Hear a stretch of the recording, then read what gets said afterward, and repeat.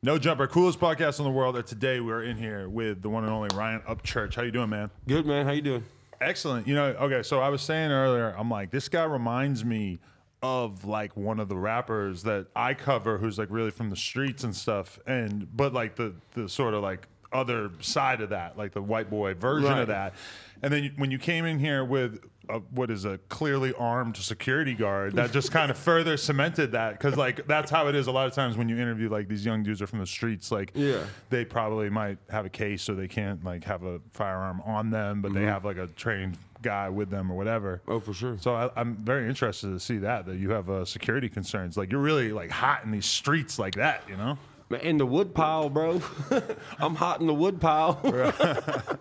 So, okay, give me the early stages though. Like, how did you kind of decide that you were going to become a celebrity, and like, or did you want to be a musician or a fucking rap or a just like an entertainer first? Dude, what was the process?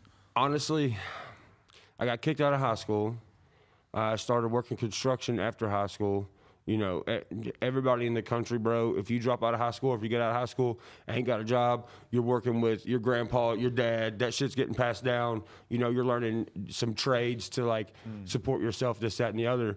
And honestly, dude, I've loved rap music from an early age, and especially being from the kind of place I'm from, you know, it's kind of like turn that crap off or pull your pants up, you know, or something like that. So you kind of like have to sneak and listen to rap music, you know what I mean? Right. So, you know, I don't know. I don't know, man. So you felt conflicted about that from an early age? Like you felt... Oh, no, I didn't care. Right, but I mean, I kind of, similar to an extent, growing up in New Hampshire, it was like, you know, to a certain extent, and especially, you know, I remember when I went to junior high in like 97, that was very much like a thing. Like, you're not supposed to like rap music or whatever. Like, the school was very split. There was like the kids who listen to fucking Nirvana and Smashing Pumpkins and Metallica and shit, and then the kids who listen to rap. And it was kind of weird for me to be a white kid who was like very much interested in rap and also interested in other music, you know? Oh, yeah, dude. Growing up in Nashville, it's definitely a huge... I'm going to take this dip out so it don't sound shitty. I like it. It's like I'm chewing on toilet paper. Add some flavor. That's your version of smoking a blunt, is that you have some... Oh, no, I can smoke a blunt. Threw up on the airplane for being too high on the way here. Did you really? Hell yeah, What, dude. you took an edible or some shit? Fuck yeah. Well, I didn't take one. I took 4. Whoa. And my buddy took 2. And, dude, walking past the bomb dog, bro, it looked like he had wooden legs. He didn't want to bend his knees. It was hilarious. I don't think the bomb dog is sniffing for weed brands. No. Yeah. We didn't know that, though, at that time, because I've only rode an airplane like 3 times. At that time, that dog just seems intimidating. And Super intimidating. That dog is just a snitch. He'll snitch on any kind of criminal behavior. You really only been on a plane 3 times? Yeah, dude. Are you scared of it or something? No, I love it. Really? I love it. I'm like a hobbit, dude. I like staying in my own little county and doing my own little thing. Really? You know? Yeah. Okay. I mean, I'm friends with people who, you know, who do other things and, you know, go to these crazy parties like y'all go to and stuff. But I'm just like, you know, front yard, chilling with 10 homies kind of thing, you know. You're very much like chosen to sort of stay on this humble path. I don't know about that. It's just I get weirded when I leave and go to like these places where I feel like I don't belong. You know what I'm saying? Like I feel like out of place all the time. I feel it. Okay, so wait, you graduate high school, you start, you know, learning various trades, sort of like average kind of thing that somebody from your area does after high school, right? Yeah. And but you loved rap. And how do you start to pursue rapping, or like, was that the idea? Dude, I sucked so bad when I started, but I was trying so hard, I didn't even care. The first album that I ever come across was the Get Rich or Die Trying album, and I was like in like 8th or 9th grade. And dude, I listened to that mug so many times, and I don't know, I guess it just kind of, actually the first album I ever had was a Roy Jones Jr. album, because my grandfather used to fight chickens with... He rapped? Yeah, dude. Roy Jones Jr.'s got some rap shit. Damn, I missed out on that whole fucking thing. That's interesting. But somehow I that don't relates to your think it grandfather ever- fighting chickens. Yeah, he used to fight chickens, yeah. Roy Jones, he's got a picture with Roy Jones Jr. chilling in our yard holding 2 roosters. Oh wow. On my Instagram, yeah. So you don't look down on that behavior at all. Fighting chickens is just normal shit. To me, growing up where I grew up, dude, a lot of stuff is different. That's another thing I'm noticing. You know, as I get further in this career and meet other people, you know, I see myself changing as a person because I'm seeing a lot of stuff that I've never seen before and being exposed to it. But at the same time, you know, how I grew up is how I grew up. You know, Right. I can't help that. You know what I'm saying? Like, it is what it is. But it gives me all the traits now to create the kind of music that I do. So, like when I was 19 and I like I went to Amsterdam. Like me and my friends saved up and went to Europe for a week or two, and just seeing like, you know, the prostitutes in the fucking booths on the side of the street, and they got the weed cafes and shit. It was very like eye opening. Like, oh, all over the world there's different standards of what's going on in terms of like what's considered acceptable, etc. And so like the reason why I say that is like, you know, me growing up, I wasn't exposed to cockfighting or dog fighting, but like I had some rappers on here the other day, and I'm listening to them, and they're clearly talking about dog fighting, and they're actually making fun of dudes who basically fight pussy ass dogs. Like they were like basically insulting the quality of their someone else's dog. So you know, it's just. You know, see, I could never fight a dog, bro. Dogs are too cool. Chicken, really? Yeah, roosters. I mean, you can't eat them. You can't cook them and eat them or nothing like that. Like a rooster's just pretty much all muscle. I mean, literally, you can cut their head off. No, literally run around for like 20 minutes. You know what I'm saying? Right. You ever done that? Have I cut a chicken's head off? Yeah. No, but the first time I ever went to a chicken fight was in this place called Hohenwald, and I was probably like 11 years old, and I go out back, and an 8-year-old kid was like, hey, he's like, you want some of this dip? He had a dead fucking rooster in his hand, and he was banging this rooster's head off this Walmart buggy that they put all the dead roosters in. Yo, keep in mind, I'm 11 years old. I got this 8-year-old fucking chopping this chicken's head off and trying to give me a dip, and I was like, yo, this is the fucking country, bro. Right. And I went with my grandfather every time he went. Wow. It was wild to see, dude. It was wild to see. You see cops there. You see fucking the judge there. The guy, Larry from down the street who works on a Zuzu's there. Like, everybody's there fighting chickens, dude. But dude, you're talking big money, though. You're talking like sometimes your motherfucker might win $60,000, fucking $100,000. Like, these people are fucking making a shit ton of money doing that stuff. Let me ask you this. Like, you know the way that you grow up and you think that everything that you grew up around is just normal? And, you know, then at one point, it's like every kid has this sort of awakening where they realize what the, like, the perception of where they're from is. Like, being from New Hampshire, I've, like, kind of had that. Like, I left home, and then, like, one of my friends from New York comes to New Hampshire, and like just seeing his reaction to it kind of like opened my eyes to like, oh my God, I am from a really fucking white trash place. And there's a lot of heroin addicts just walking around here because there was like junkies all over the place. But I didn't really, as a kid, I didn't realize they were junkies. And then like one of my friends comes there and sees it. Anyway, I say all that just to say, when did you sort of like realize, is there a particular moment that comes out in your head that is like when you realize like, oh, I'm a country ass motherfucker in comparison to most other people? Right, dude. I don't know. I don't even guess I've really realized it yet. Because, I mean, this is like one of the first fucking interviews I've done. You know what I mean? Like I go other places like Flint, Michigan and stuff, and I'm like, okay, I'm Southern as hell. But you got to think, though, everywhere has, how do I say this? Like, everywhere has their type of rednecks or something. They're just different. You know, I mean, I tell people that all the time. I'm like, bro, rednecks are just the same as a lot of other people. You just tweak a few things, and it's the same exact person, just in a different environment. Right. You know what I mean? Definitely. No, there's rednecks where I grew up now, too. Like, I'll see them, like, posting up the Confederate flag and shit. And I'm like, you're from fucking New Hampshire. Like, be serious. Like, it's funny because to me, it feels like they're appropriating what is actually like your culture. Like they're trying to secede, basically. Like, but even though they're on the east. I feel you. Yeah, I don't know. I see that a lot, dude. I do go up north and see a lot of Confederate flags and stuff. I mean, obviously, I see them in Tennessee. You know, I'm from the South, but I do see what you're saying, though. You go elsewhere, and it's like people. They take the symbolism and they use it of their own, you know, whether it's being rebellious or whether it's whatever, anti-government or whatever it may be, you know. I know there are things attached to it that make people uncomfortable, and I do understand that, but I also like to tell people like, hey man, like, you know, I got that mug at my house. You know what I mean? My buddy's got it at our house. We're not out saying, you know, we hate this kind of person. We want everybody to be open and be who they are, not be scared to be something that they're not to other people. You know, because that's what makes the world go around, bro. I mean, I got friends that, you know, they don't support the Confederate flag or nothing like that. Rightfully so. That's their lifestyle. You know, that's cool. But we don't talk about it. We don't argue about it. You know what I'm saying?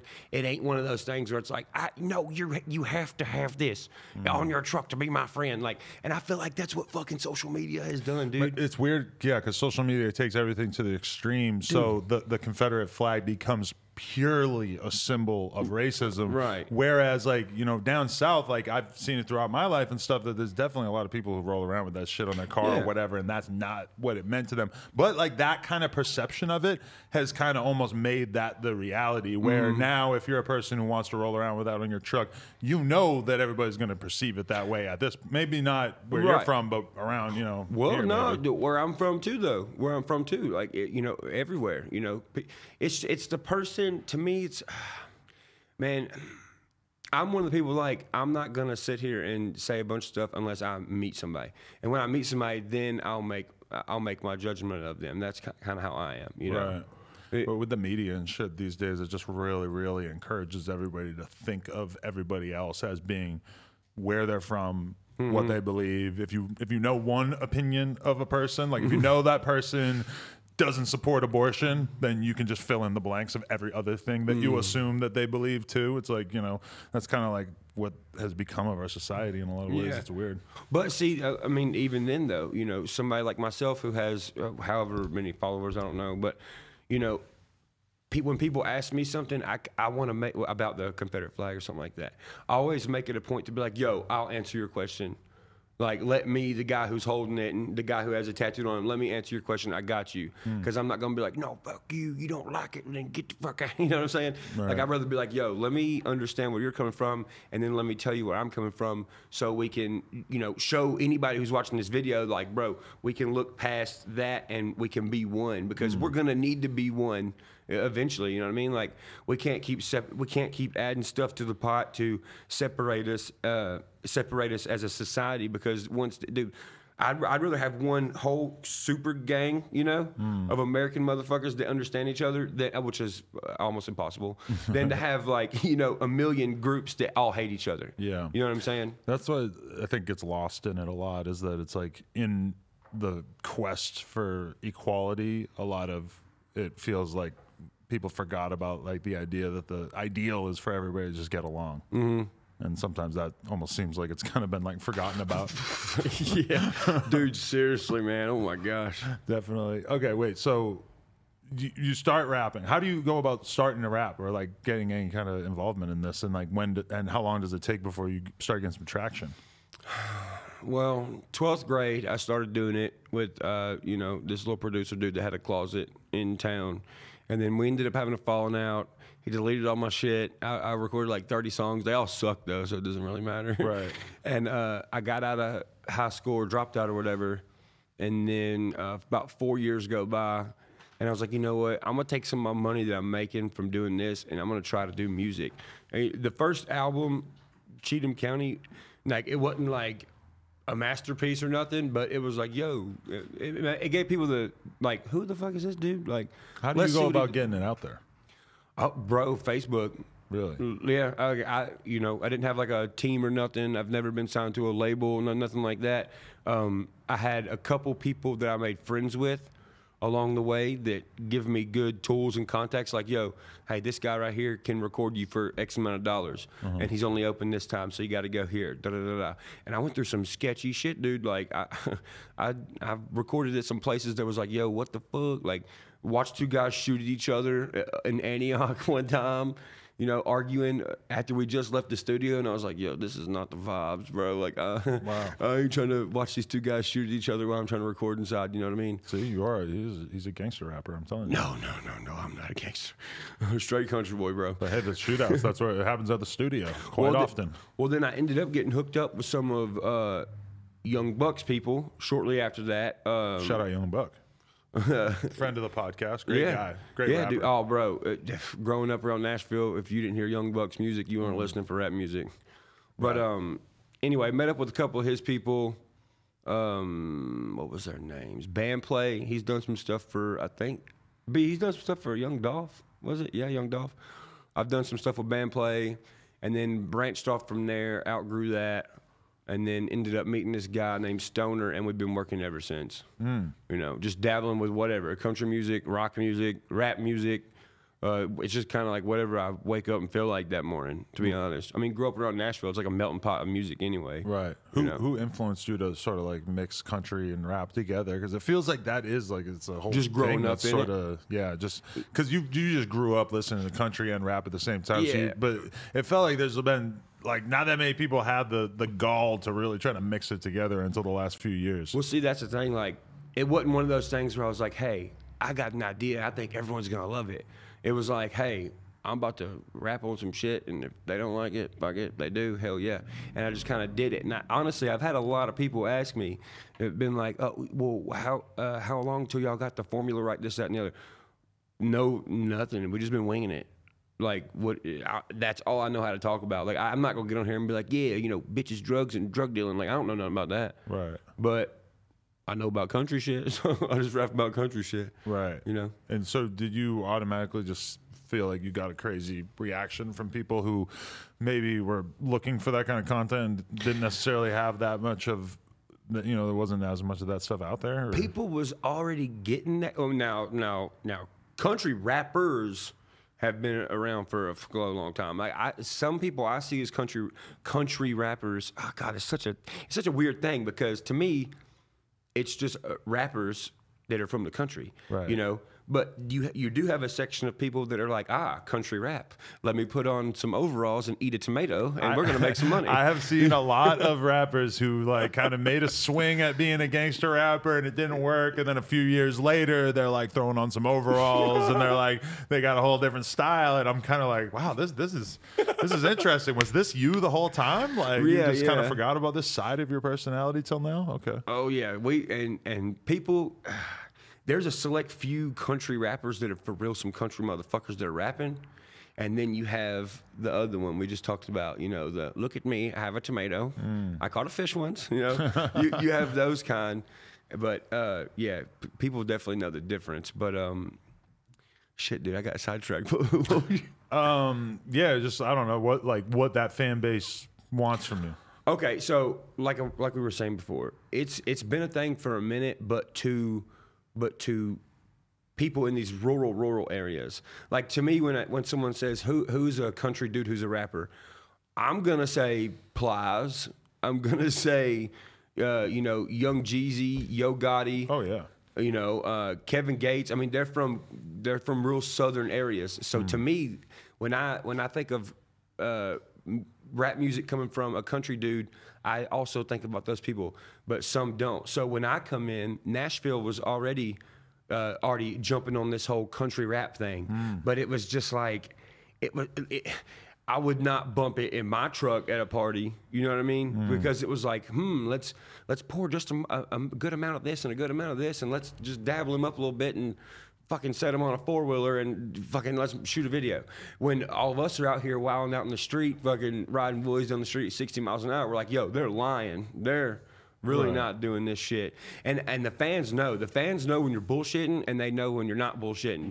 And if they see something, especially in country rap, if they see something and they're like, yo, that ain't fucking real. That ain't their four-wheeler. They can't start that motherfucker. They ain't finna ride it. What they're saying is just the same shit everybody else is saying. In a country fan base, you better say some lyrics where these motherfuckers really know you're out here doing this shit. Otherwise, they're not gonna listen to you. You know what I mean? Like it's the same with rap music. You know, you got people that are hella respected, like 50, like Dolph and shit, but they're doing and they've done what they're saying they're doing in their songs. You know what I mean? They're not just out here bullshitting. So you ever think about doing that? You ever think about just going shooting at somebody? Fuck no. Have your homie film it, and that's like, you can just come up. Unless they're that. Messing with my mama or my brothers, we're good. I'm using my prison pass one time, bro, and it better be for somebody I love, not just for no reason. You have a prison pass? Is that how that works? Well, dude, it ain't a pass, but I look at it like this. I've already done everything I want. I've already accomplished everything I want as of right now. And I'm not out here like waving guns on Instagram. I would never shoot nobody or nothing for no fucking reason or no street cred or nothing. But somebody done something to my mom or my brothers, I probably would. Yeah. Straight up. Got it. Free body. It's worth it to me. Okay, but have you always like integrated your, social media type personality and like your willingness to just get on camera and rant and ramble and shit? Has that always kind of been a part of your brand along with just making music? It feels like they're kind of like one doesn't go without the other with you. America loves seeing chaos and they love seeing people bitch about stuff. But the music is separate. Like I'm super serious about the music. The videos and stuff, they're fun and stuff. It's just, I do dumb little shit like that.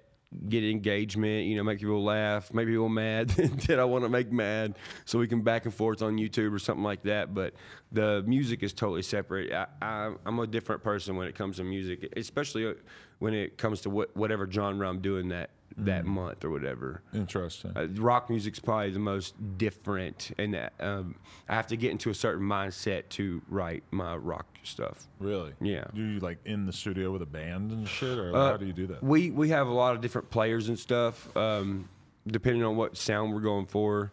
On this last rock album, Creaker 2, I did nothing but listen to, Alice in Chains.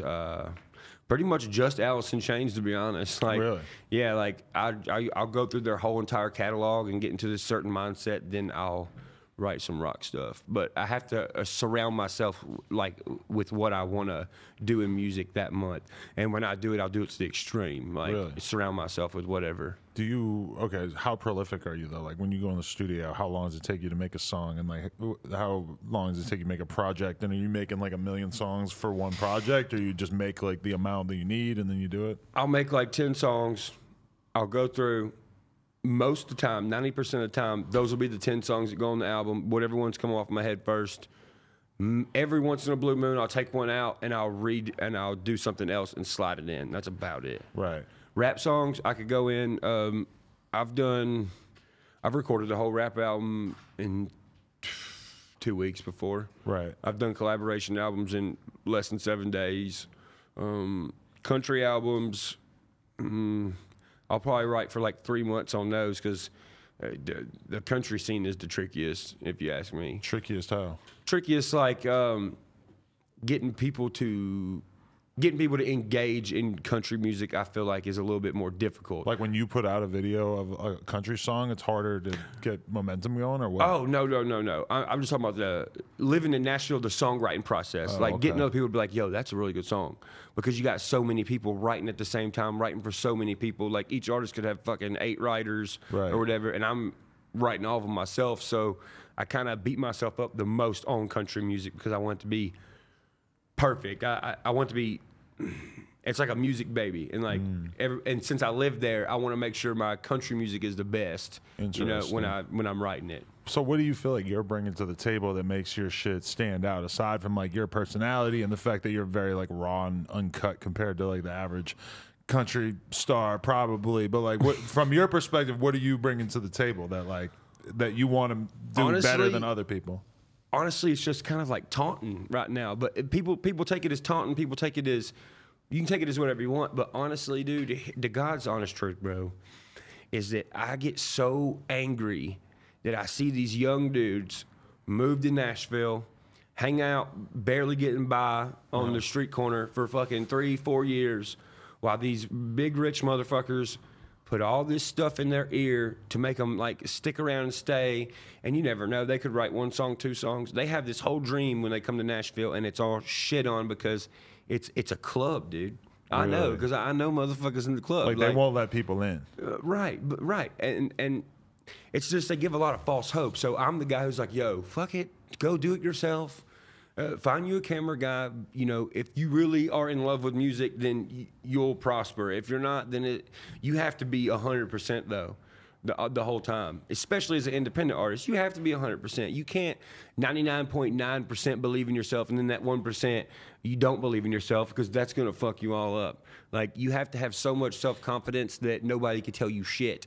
if you're an independent artist. But so that's interesting because like in rap music, we're very much used to like, you know, rappers, basically you have to make your own wave. Like you have to get popular on your own. That's kind of the norm, is that we expect people to, you know, start getting popular on their own, and then the label swoops in and starts to, you know, incubate them and help take over their career. Whereas I guess, yeah, I would assume that in country, it's more like, couldn't go without the dip for long, huh? No. That's why I just had to go buy new teeth. Those are new? Yeah. Really? Yeah, they're already stained up, ain't they? What? They don't look like veneers though, are they?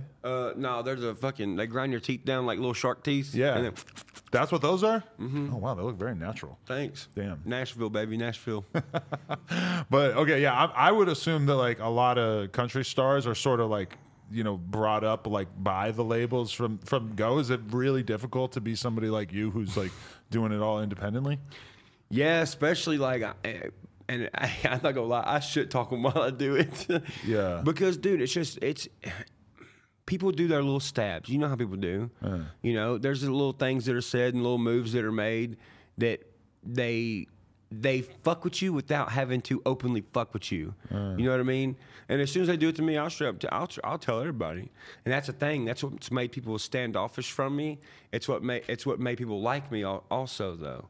Like, it's not like Nashville don't give me credit. I think it's the big wigs that know I'm talking to them because I've been in their offices.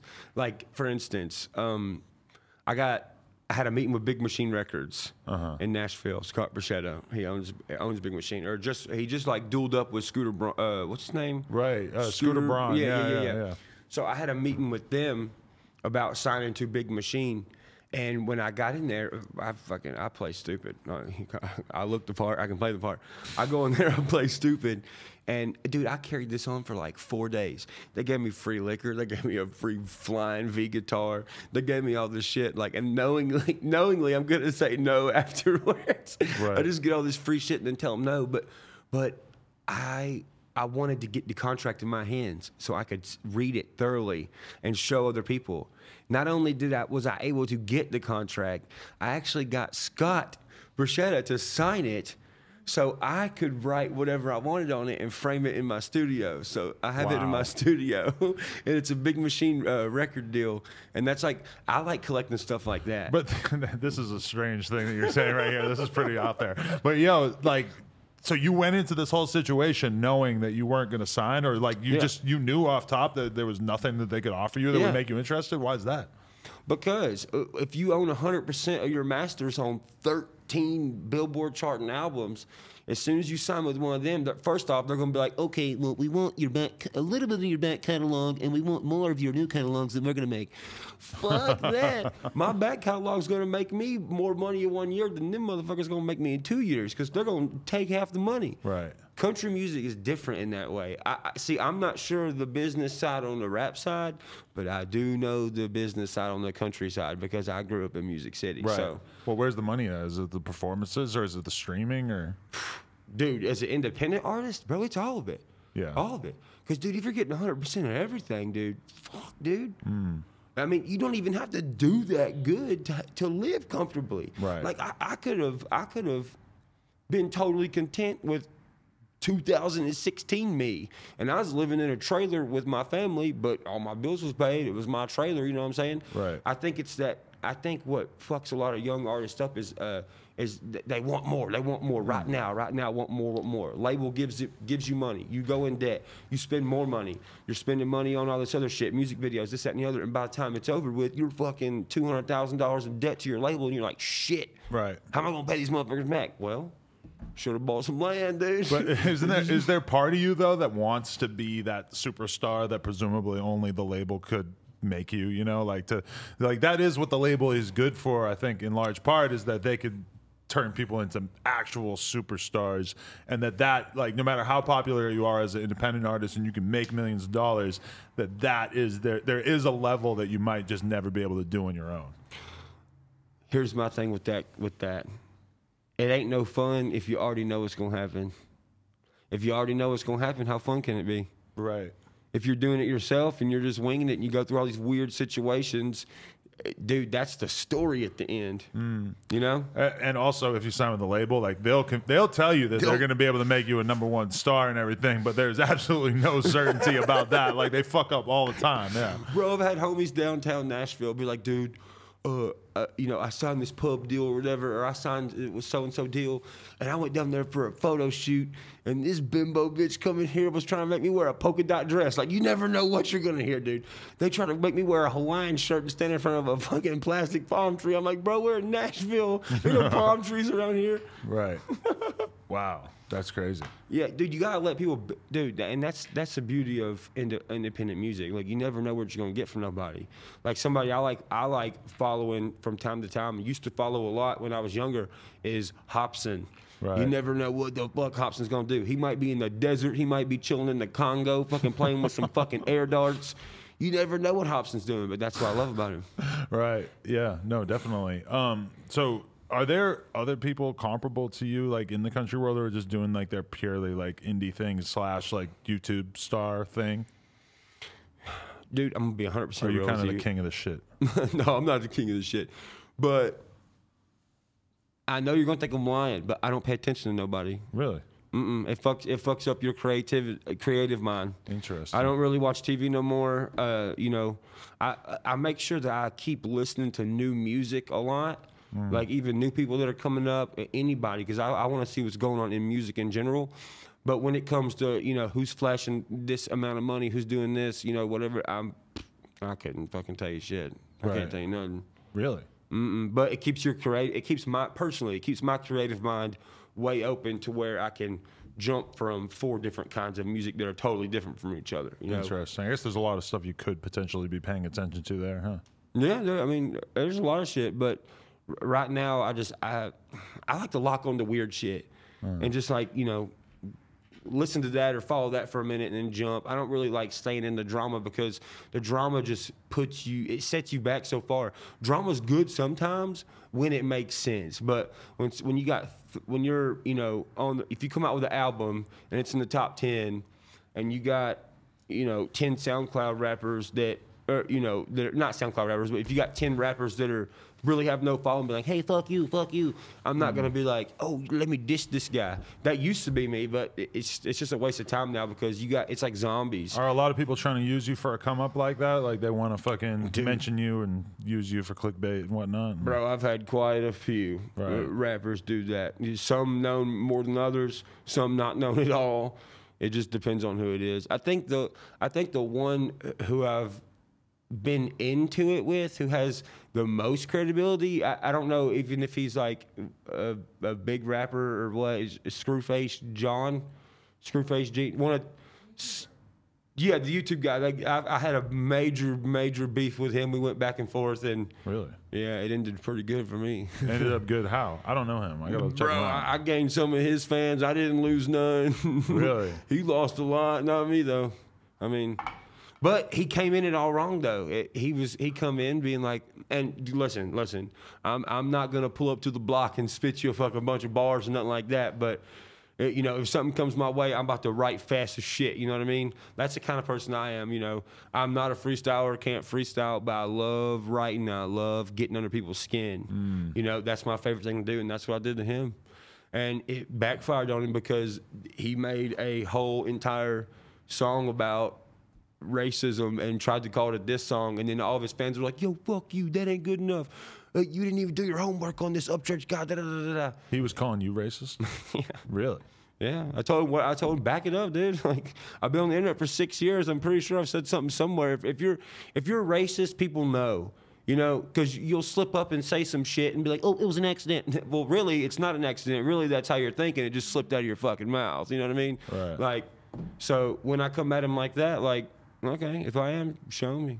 Great. I'd love to look at it. You know what I mean? But it's just, he went off of the political beef instead of actually diving into who I was. I went in and picked apart this motherfucker from his toenails to his hair. I don't give a shit. Like, I'm gonna know everything. I wish I knew more about this. I gotta investigate this beef.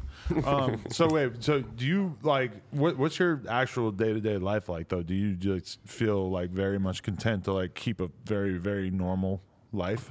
Seems like that's kind of your I ethos. like the madness too, though. Really? I just like evening it out. I don't What's like, the madness? bro? Dude, I've started riots on accident. Riots. Yeah, dude, I've been on the news like 3 times for crazy shit like that. One time, where was that place where the 2 four-wheelers collided? You ain't gotta say his name, but where? It was in Kentucky. So I'm about to go on stage, right? Colt Ford just got off stage, right? Yeah, Colt Ford got off stage. And I'm about to go on stage. Well, Colt Ford comes up to me. He's like, yo, this place is fucking weird. He's like, I was just on stage. People was climbing up behind me on stage, like jumping around with me and shit. And I was like, I ain't having all that. So I already was like, okay, I'm a little sketchy. Well, we start to go down there for the show, and they're just letting people run wild on four-wheelers and shit, which is fine, you know, but these 2 people had a head-on collision and fucking cracked skulls with each other. And one of them, if I'm not mistaken, was like in the ditch, like having a seizure and shit. And then one of the security guards, was like, oh, we'll pick her up and put her in the back of the car. And they were like, yo, don't pick her up. Her back might be fucking broken. Right. So then they're trying to call this helicopter in to lifelike this lady who had a wreck. About that time, I'm supposed to be going on stage. Well, then they start shooting off fireworks and shit, so the helicopter can't land. I'm assuming this is like an outdoor venue because you're describing the four-wheelers smashing into each other. It's on a big I'm trying to fucking paint farm. the picture in my head. It's on a big farm, bro. And long story short, they started shooting fireworks, so the helicopter couldn't land. So I got on stage and I was like, y'all fucking suck. This whole fucking venue sucks. Y'all don't know how to do shit. I'm fucking leaving. So I went to leave, and all hell broke loose, dude. They were trying to run him over with a 4-wheeler or a truck, trying to run him over. Fucking this big dude was like, I'm going to fuck you up. I was The like, fans yo. were pissed. Were they actual genuine fans of yours, or were they more just people who were there? Now, the fans in the crowd were like, yo, there's a bad thing going on over here, and this helicopter's trying to land. I think the people who were more pissed was the staff and the friends of the staff, because it was some chick's birthday. This was her birthday party, and I fucked it all up. She said I spit in her face, bro. I would never spit in a girl's face. And, like, I have all this shit on. They had all this shit, like, documented. Like, Yellow Wolf's people was there. Yellow Wolf's mom got hit in the head with a bottle. What the and then fuck? all Yellow Wolf's mama people, like, pulled out guns on these motherfuckers. Wow. Yellow Wolf's mom. Protect her at all costs. Shout out to Mama Wolf. Wait, so is that an average show for you? I was going to ask, No. like, what is your touring schedule like, and how often, and like, how many people do you play to, and what are the shows like? They sound, I'm assuming they're not usually like that. No. Usually they're super perfect. The vibe's great. All kind of different kind of people come. Redneck people, not redneck people, gangster people, chicks with fucking gauges, you know, all kind of stuff. And it's usually just, man, my fan base is real, like, I try to make it family oriented, you know. That's why I call my fans, I call them skins. And people are like, yo, what the hell does skins mean? Because, you know, it obviously sounds, I've had some people be like, yo, what does that mean? Because you're white and you're saying skins. But, dude, it's skin. Like, everybody has to have skin. We don't get to choose what color we come here in, but that don't matter. We can all still be one and listen to this fucking music and jam out and have a good-ass time and go home with some memories and some new buddies. You know what I mean? How long you perform for? Like, what, an hour and 35 minutes?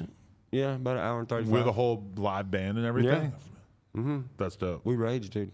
How many, like, openers would you have on average? Well, Trying to like just paint 2. the picture. Yeah, like 2 openers. And they're ones that you bring with you, or it's just different in every city? Sometimes it's is it people in the city now? I don't think it is now. Now we bring them. We have a girl that sings country music, Carly Rogers, and then we have my little homeboy from down the street, Leroy Biggs, does rap music. Interesting. Mm-hmm. Oh, so you try to switch it up, so you kind of have different stuff all coming together. Yeah. You know, not only that, I try to help people that I think have a real good interest in music and are trying to get somewhere, instead of being like, well, you can go downtown and find a label. Well, you can come with me on my show or at one of my shows and show people your music, see if they like it or not. You know what I mean? No strings attached. Do you have fans who like prefer one style of music over the other? You have fans who are like just purely the country fans and they like could really give a fuck less about the rap shit? Oh yeah, dude. I have some that are solely country, some that are solely rap, some that are solely rock, some that fuck with all of it. You know, that's partially why I think it's gotten so big to where it's at, just because I do so many different things. Interesting. So one thing that like I saw like a deleted video re-upload, I believe, of you basically just taking like some relationship drama that you were on. I don't know if this happens a lot or if this is just like a once in a blue moon thing. But you were raging out about like some drama that you had with this girl, and I mean it was an exhilarating watch. I totally enjoyed it, but like you know, got tricked, boys. Yeah, what is it that like?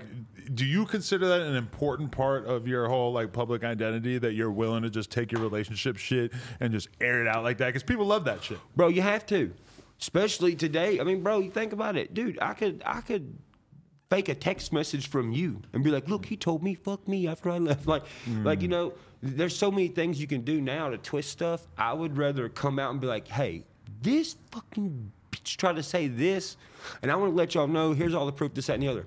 Because no matter what, the consumer of whatever you're doing, they'll get to the bottom of it, bro. What doesn't come out in the wash will come out in the rinse, as one of my buddies always says. And that's the truth. If you lie once, you're going to have to lie 8 times to cover up that lie. And then somebody going to find out you're lying. And by that time, you're already lying about something else. Fuck it. Just come out and say it. If you're not a bad person, you ain't got nothing to worry about. If you won't do nothing weird or nothing like that, you ain't got nothing to worry about. So why not get up there and be like, hey, that bitch is a fucking liar. Here's all the proof. Where's her proof? And then what does she do? I wake up and notice she's fucking gone out of my bed, and I'm like, yo, what the fuck? Maybe she's like going down to the store to get sausage and biscuits or some shit. I don't fucking know. So I call her, and she's like, yeah, I'm super pissed you grabbed my titty. I'm like, yo, we just made a freaking hit country song about fucking, like. Was she sleeping in the same bed with you? I'm assuming that you had slept with her at this point. You can't grab a boob. Bro, exactly, dude. It sounded like a crazy thing. You know how guys are, dude? That's like our fucking adult teddy bear. We'd be rolling over and grabbing a boob, dude. This is what we do. I could just never imagine my girl being like, you touched my boob in my sleep. You? Like, what the fuck does she care? You scratched my urola or whatever the fuck it's called. Areola? Yeah, fuck it, yeah. You scratched my areola. I'm telling Facebook about it. What the fuck? I don't even know who the girl is. Didn't bother to look into it to that extent, but you ain't missing shit. So you okay, you start to get famous and stuff. Like, have you had the problem of like fucking too many girls, like just indulging too much in all the asses available to you, or have you like kind of stayed on the relationship tips / do you deal with the issues with like fucking people that are fans of you and shit? Is that what happened with this girl to some extent? Well, actually, I'd known her for a minute, and I actually knew she was a lesbian. I was just being a dumb male, and I was like, "Oh, look, I'm turning this girl not gay. Like, this is great for my resume." You know what I'm saying? And then it fucking backfires, and you're like, "Well, shit, she's lesbian again. Here we go. I fucked up." Right. But no, man, I'm married to motherfucking music, bro. Like, I'm so dedicated with music. I have to have somebody companion-wise with me that will let me be at the studio a long time, that will let me sit in my room and write for hours. Like, if you can't do that, I don't care. I don't care if you got the biggest ass and the biggest boobs in the world. If you won't let me go to my room and write music, I don't fuck with you. Get out of my house. Like, I know a lot of young dudes focus. I mean, don't get me wrong. I like boobies and shit too, but I'm more focused Apparently on. you grab them in their sleep, bro. Yeah, just Facebook knows. Motherfuckers. Yeah. I'm gonna grab yours in a minute. No, but yeah. Right now I'm focused on my music, dude. Right. That's what I'm focused on. No, if you want to be creative or whatever, that's like the number one. If you're that type of person, entertainer, or a person who like creates content or something, that's one of the biggest things that you're gonna have to like make sure you get out of the way with a girl. From step one is that they need to be able to respect the space that you need to be able to be creative and stuff. And a lot of people with a regular ass job, they can't really like comprehend the fact that you don't go into the office every day, but that you have to work. Right. And there's a weird relationship thing with, you know, maybe sometimes they don't see it as work. They're like, well, you're not working, you're on the couch. It's like, yeah, but motherfucker, I'm writing. My next album is supposed to come out in 3 months, you know? Yeah. Like, and not only that, it's meeting the wrong people. Now does this chick like you because you like to go fucking hiking and see cool shit, or is she with you because you got 100,000 likes on your last shit on Instagram? You know, that's the world we also live in too. So you got to look at everybody as a fucking liar. Yeah. Not only that, dude, and if you're young and any type of popping, and you're out here and you are fucking all these bitches, bro, you're gonna be in trouble. Probably. You're rolling the dice. Yeah, you're definitely rolling the dice, dude. These people don't get. Half these chicks don't give a fuck about you, bro. They're gonna get on there and say anything. Take it from somebody who's had it done to them.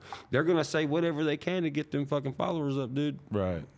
Just saying. Some of them ain't like that, but some of them are. When you like embarked on this whole like career as a public person, though, like, did you, if you had to do it again, would you have done it, or is there some extent to which like not being able to be anonymous and not being able to just be a guy going to the bar, that the fact that you can't do all those things like you used to, like, does that bother you in any way? No. It's fun. Yeah. You never know what's gonna happen. Yeah. That's my whole thing. If I know what's gonna happen, it's boring. If you don't know what's going to happen, it's exhilarating every single minute of it. Even falling off, dude.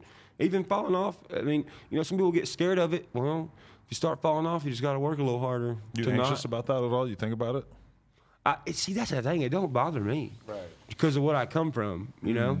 And like I said maybe 20 minutes ago, I've already accomplished everything that I thought I couldn't accomplish. Everything now is just extra. So it makes me want to work even harder. So it is what it is.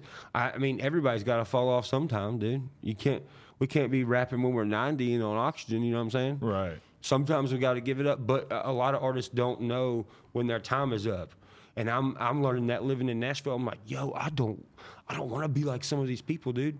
Like, you know, they're out of shape as fuck. You know, right now they should be, you know, starting their own booking company or finding the new talent coming up or something, but they're just still hanging on to that, I'm a superstar. Like, dude, it's going to be over one day, and you better be ready for the next stage. And as somebody who has any light in the music industry, you better be soaking up all that knowledge. It's cool to do drugs and have fun and fucking party, but you got to even it out with soaking in this knowledge too, because you're going to need it one day to run your own company if you want to stay in music. Right. Otherwise, you're just going to be some asshole fucking artist pulling 20 people to a show trying to sing your old song from 20 years ago. Right. What kind of exit plans have you considered in terms of like things that you might do as you get older and shit like that? Like what stands out to you? Man, I mean, I've already started with my boy Chad with a you know, booking company. Me and B-Loose have a great relationship with everything we've built.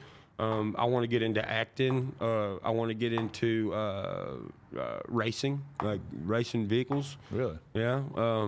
Dude, that's the thing. Like, I could wake up and want to do like 8 things. Right. Like, it don't matter. I'm one of the people. I'm gonna be moving, doing something until I'm dead. Definitely. I don't care what it is. It's gonna be something. Are you like ambitious in terms of doing music with more like mainstream rappers as well?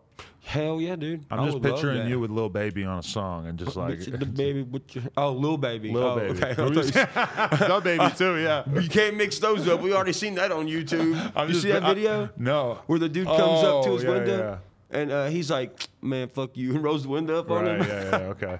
That was pretty cool. There's a lot of like, that's always like a consistently viral thing, is that like somebody will come up to like, you know, famous Dex and be like, hey, Lil Uzi, and like, you know, always. Or like some girl will take a photo with him and be like, I met the Migos. Yeah. And it's just some guy.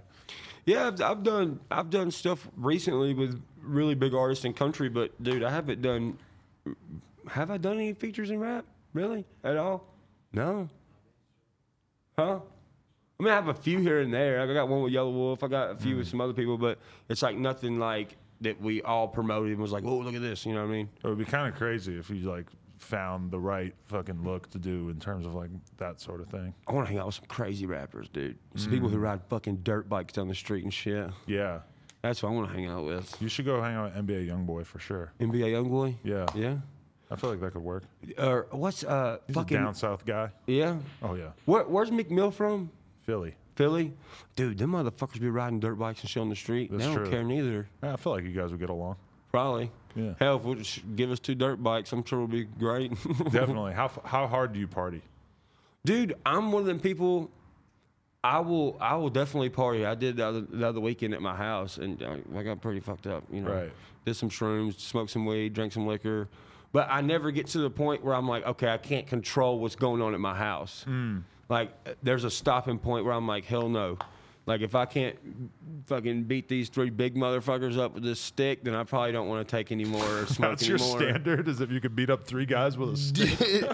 No, but it's just things you think about. Like, dude, a party down south could go bad really quick. Right. Like, Dude, yeah, no. Especially on a big farm. Somebody you- get lost, somebody get ran over. You know. got security at your house though all the time. Yes, 24/7, 365. So you're basically telling me that these country fans don't understand boundaries and they just show up. Well, sometimes, yeah. Sometimes. Some of them are nice about it. Some of them are like, hey, we just came here from fucking Illinois to meet him. Is he not here? No. Okay, bye. Still feels kind of weird though. You know, it's like even if they have really good intentions, it's still like, you know, you got to respect my space. Like this is where I lay my head at. Don't show up. 100%. Yeah. Oh yeah. You have to know that, and that's the thing, dude. I feel like this happens to a lot of rappers I've seen in the past few years where people think they are hella approachable, and then they end up getting hurt. It's like, bro, well, you don't know that this rapper just got a death threat last week and got his house shut up, and you're trying to fucking, you know, walk up on his front porch like, hey, can I come in your house? Fuck no. Like, dude, the life some of these rappers live, you know, and anybody who's in a public eye, you're always watching your back. You never fucking know. I'm sure you've gotten death threats. I mean, I fucking have. You know, people be like, fuck you, I hate you, da, da, da. And you never know. It could be some crazy person that their girlfriend has your albums on their phone. It could be somebody that thinks you actually done. I've had so many people say, you stole money from me. I'm like, fucking where? And it'll be like Upchurch. Somebody with like pretending to be you? Yeah, getting credit card information and shit. Oh my God, the worst one that I ever had was a rapper showed up at my old store, and the store employee hits me up and he says, hey, do you have an interview with this dude scheduled or whatever? And I'm like, no, I never heard of him. And he fucking shows him on the phone. Basically, somebody had emailed him, got him to pay $1,500 for an interview, pretending to be me. And then the kid flies to LA, gets a hotel, all this shit, shows up about to do the interview, and then finds out it's a scam. I'm like, yo, these scammers are fucking heartless. Dude, that's so what'd you do? Was you like, I didn't do shit. I'm like, yeah. Lock the door. Tell him you should check before he fucking does something like that next time. I felt kind of bad, but, you know, I can't, like, give him an interview and, like, I mean, I never... Here's this guy. Yeah. Here's this dude.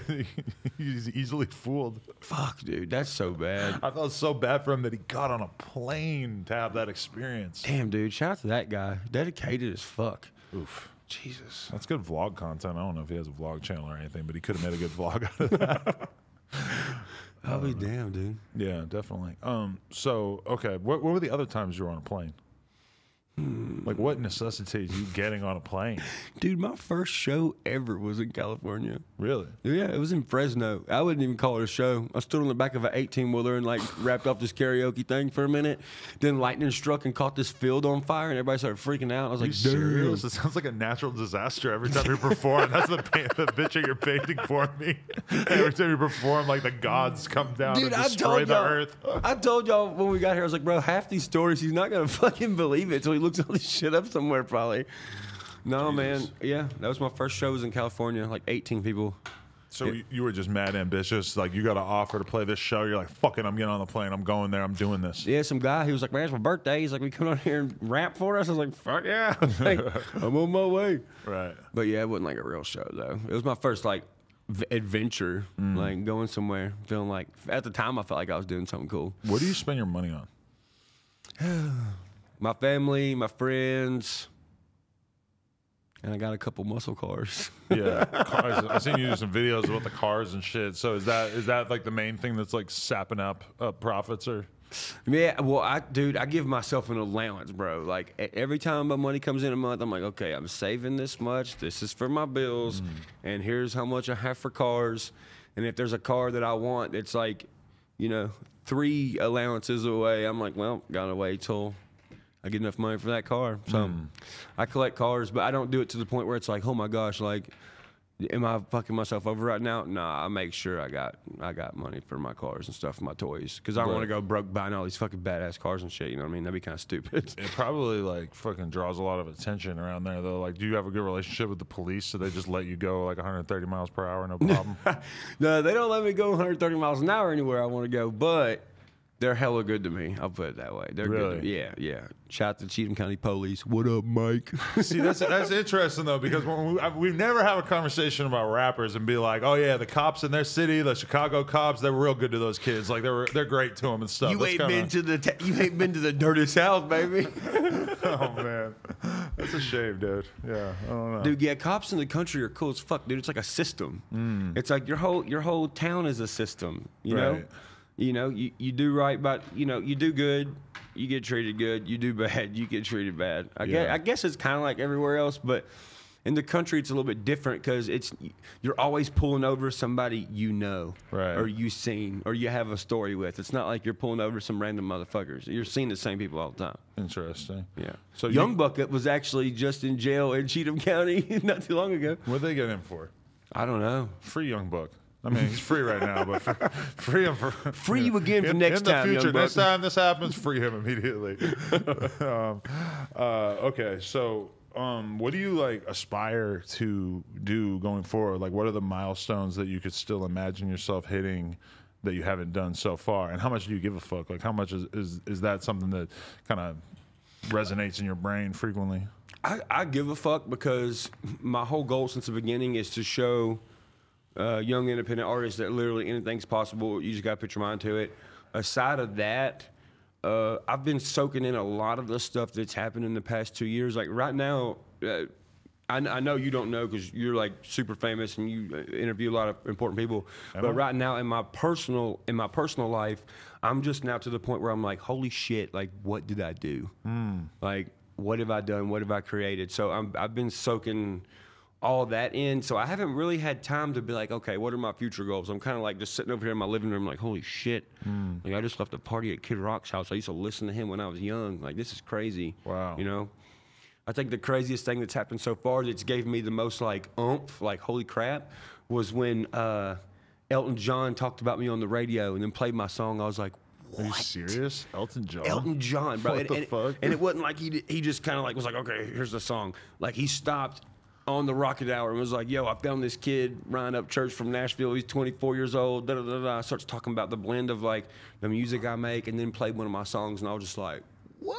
I want to know who put Elton John on, or like, does Elton John just kick it on YouTube, just investigating younger artists? That's interesting. That is interesting. I'd like to know that I'd just too. love to know how he came up on it, yeah. Because, dude, I mean, it's fucking Elton John, dude. I wouldn't be able to imagine anything else that Elton John listens to, or like really almost anything that you could tell me that Elton John was interested in. I'd be pretty surprised, just because it seems like he should have been dead a long time ago. No offense to him, but he's just like ancient as fuck. Like I can't believe he's still around. He's a legend, dude.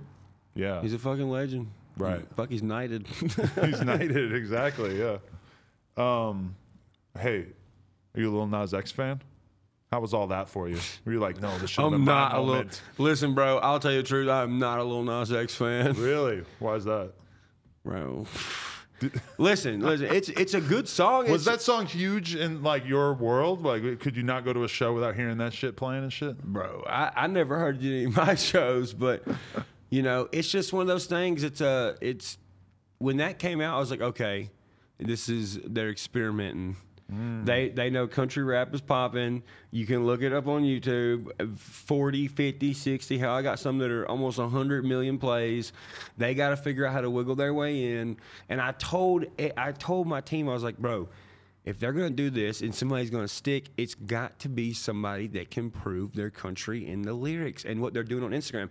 If you have every reason and ability to put your life on there, you can match your life with the music if the music is true.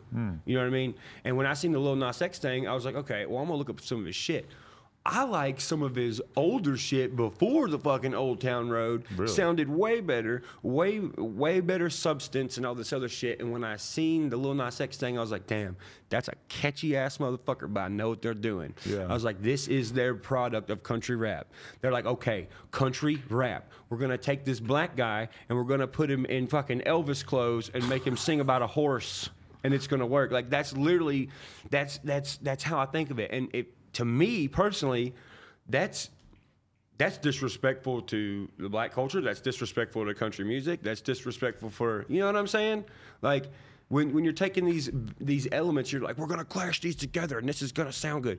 Yeah, it might sound good. It might get a bunch of spins, but how long is that dude actually gonna be around to make bread, or are you just gonna squeeze him for everything he's got and then be like, hey, motherfucker? But you're acting like he isn't in control of his own career, because I think that he. I don't know if he is or not. It feels like he made that song like of his own volition. Because like, okay, there's a weird thing that happened where there's another rapper, Lil Tracy, who's like much smaller than Lil Nas X, but he made this song called "Like a Farmer," and that was maybe like 6 months before, or maybe like a year or two before the fucking the Old Town Road thing came out. And I remember like this label that I was cool with, them hitting me up and being like, yo, can you help us get in touch with Lil Tracy, like with this "Like a Farmer" song, like we could push the fuck out of that song, rah, rah, rah. And like it very much was like the same sort of thing where it was using some like country metaphors and stuff, and it had a little bit of a country sound to the song and stuff. I mean, I don't think it's just disrespectful inherently though. Like I mean, at some point it's kind of like, it was only a matter of time before, you know, hip hop type people became at least interested enough in country to like borrow some sonic elements, because you know we've seen it collabing or like being mixed together before, but this was almost like a different version, because it was like Lil Nas X sort of like playing on the idea of being country without like really, you know, giving a fuck about it or whatever. Like it was him like sort of like using it as like a prop to like make like a joke song almost, you know? Yeah, but once again, like I told you before in the podcast, like I try not to watch nothing so I can look at something and be like, okay, this is exactly what I think. This is not what I think as somebody who follows Lil Nas X or follows, you know, who's affiliated with him. This is just my first reaction. This is what I feel when I see it. That's how I'm perceiving it as somebody who lives in the country and grew up around country music and a little bit of rap music. You see what I'm saying? Like I'm sure he's a good guy. Hopefully he's got, you know, all of his shit on lock. You know what I'm saying? But you gotta think also, growing up around Nashville, everybody who goes in those buildings and comes out, like I shoot pool with them. You know, some of these people who write major songs and never get no credibility, this, that, and the other. So I'm on the side of the fence that's like, oh, well, it ain't the side that's like, oh, everything's good, everything's fine. It's more the side like, yo, who's trying to fuck everybody over? Like, who's out to get who? You know what I mean? And when I see somebody like Lil Nas X making so much money and doing so good, I'm like, bro, I hope he's not an experiment. I hope this is actually him. I hope he's having fun doing it, and I hope he's got control of his money and not being used, you know. But that's Music City.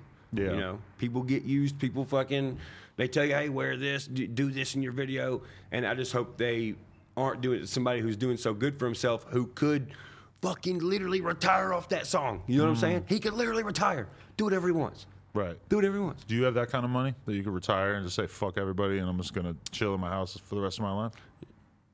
I hate answering the question. Yeah, pretty much. Like, yeah, the income's good, and I'm smart with my money. Right. You don't seem like you're like spending. Well, I mean, the car thing sounds like it could be expensive. I went to Target before I got here. Did you? Hell yeah. But you got Icy Chain on there too, right? Oh yeah, that's that.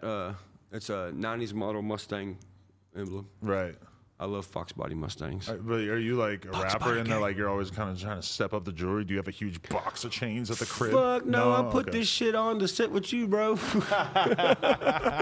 I was like, man, he's got a bunch of report, bro. Trippie Redd be coming on there with all the ice and shit. I was I gotta have he's the something. first person that comes to mind, because he'll have like a new cartoon character every 6 months of some crazy shit. That's an interesting dude, man. Yes, that's true. Yeah. Dude, he did that whole thing with the fucking orchestra. Bro, that was sick. And that, like, I only know about what gets brought to me around my friend group and stuff. But my buddy B was like, dude, check this shit out.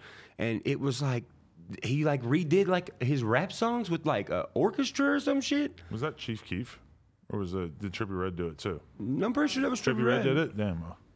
He didn't do it. I might have missed that one. Oh, okay. Yeah, and his last music video was sick as fuck, where he's like on that badass horse and shit. Yeah, visuals are insane, dude. He seems like the kind of person, he probably has control over all his visuals and stuff, and he's like pouring out the ideas. Yeah, he's definitely a creative for sure. Yeah. You have a horse? Yeah. How many? One. I'm about to sell that motherfucker. Why? Cause my little brother's supposed to be fucking with it, but he don't really like fucking with it no more. So I told him get it out of my yard. For real? Do you have like a fire ass horse? Like you're into the cars and stuff. Dude. You get a really dope horse, or? Dude, this horse is one of them horses that was like a race horse, and people was like mean to it. So my brother, he was like, "Yo, we gotta get this horse, bro. It's been underprivileged horse." Yeah. So he got it fat again, and is probably gonna sell it. Damn. That's crazy. We do got the horses in the back. Yeah, you got chickens and shit too. Like, Man, we used to have a lot of chickens. I don't really know more since my grandfather died. really? Yeah, I have a rooster tattooed.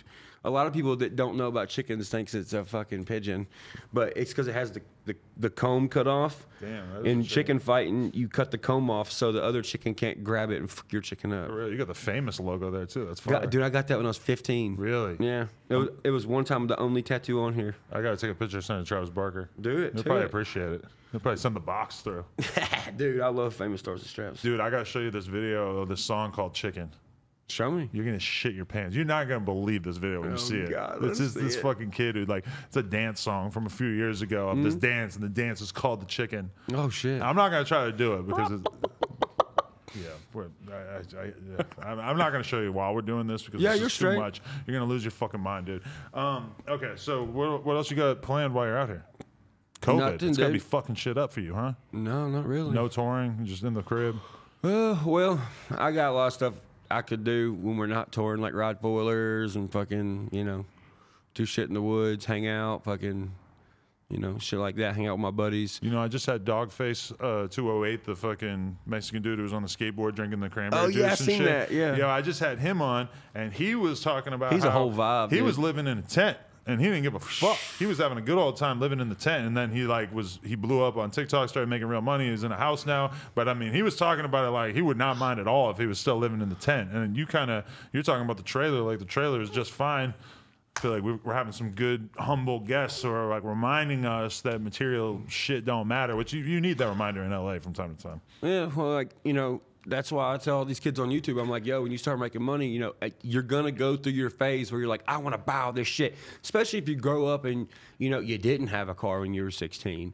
Or if you did, it was a fucking hoopty, you know what I'm saying? And when you have enough money to buy some shit, yeah, it makes you want to go buy some shit. But, dude, don't go overboard because you'll find out real quick that buying all that shit brings around all the fucking wrong people, baby. And that's for sure. And then when you go through this phase where everybody's like, hey, can I borrow your car? Hey, can I ride in your Lamborghini? Or hey, can I do this? You'll be like, yo, fuck all this shit. And you'll have this weird crisis, and then you'll get rid of a bunch of shit, and then you'll be good until it happens next time. Right. Yeah, I bought a grill and I wore it like 2 times. And For then I real? was like, this is just not for me. Yeah. Fuck yes, It's like dude. $8,000 on that thing. You look like you should have a cool vampire fucking one with 2 like fang teeth right here. There's a point in your life where you just sort of realize, like, oh, I guess like my 30-year-old white guy-ness is kind of like keeping this girl from really working. Like, I'm not Paul Wall. If you're Paul Wall, okay. Dude, I get it. he got the grills, baby. Paul Wall, that's who you should work with. Bro, I would do a song with Paul Wall for sure, dude. Paul Wall, I could see, he would see the vision, I think. You like Gorillaz O? Really, so was tight. I haven't thought about it much in like 20 years, but yeah. See, I'm still stuck in, Mike Jones on the playlist, Paul Wall on the playlist, fucking Slim Thug, Yeah. Juvenile. Chamillionaire, You yeah. gotta get you and Juvenile together. That'd be hard. Bro, right now I'm just ready to mingle, dude. I'm ready. Hey, any of y'all people out there want a country ass friend? Holla at your boy. I will come chill, dude. You a Theo Von fan? Bro, Theo Von, what's up, you crazy motherfucker? Yeah, I know Theo. He's cool as fuck. Oh, you do know him. Okay, nice. Yeah, I feel like you guys are kind of similar in that you're both people who like realized that being a country ass motherfucker was like a thing that you could kind of like We can make sell some money back to off this. people a bit. Yeah. I was like, oh, I don't have to go act like I'm from fucking New York. I can just like Yeah. be who I really am, and these motherfuckers will like Perfect me for timing. it. You know? Perfect timing. Makes I actually sent him I sent him a video the other night, and this motherfucker messaged me back like 1 a.m. He's in his bed with his little mullet flicking. He's got his covers up. He goes, I've never woke up at 1 o'clock in the morning to message back another man while I'm in bed, but what's up? And I was like, you goofy fucker. Yeah. You never did the mullet? Never did the mullet. I did the mohawk. I'd grow this mug out and fucking both sides. Me and my buddy, every summer, we'd have a big-ass mohawk. But like a mohawk that's like this long, right? Not like a fucking spiked up punk rocker mohawk, right? I've had a mohawk that was like 7 inches long. I just let it flop to the side. That doesn't sound good. I'm gonna be honest with you. Hey, man. But hey, if you're wearing a hat, you could appear like you have hair, or you could push it up in there and appear like you don't. I mean, you're just at the house. Like, who the fuck is there going to be to judge you, cares, right? dude? Fuck it. All right. Hey, this is a good talk, man. I appreciate it. Yeah, I had a good talk too. Yeah, for sure. Hopefully, maybe we could find out what they want you to talk about that you haven't talked about on this episode, and maybe we could run it back someday or something like that. Maybe I'll open the Rolodex. Maybe we just hit up Young Buck. Let's do it for the local pride, dude. Yeah, I'm down with You never whatever. had a conversation with him? Yeah, I've had a conversation with Buck. Oh, okay. Yeah, I've had a Interesting. few conversations with him. That's what's Not up. nothing like too in depth or anything. You know, we fucked with the same people for a minute, but nothing like, hey, can I come over your house? Like nothing like that. Interesting. Yeah. Oh. Okay, Ryan Upchurch, No Jumper. See you Coolest guys podcast in later. the world. Like, comment, subscribe. Chicken. You wait till you see this. Let me see this shit.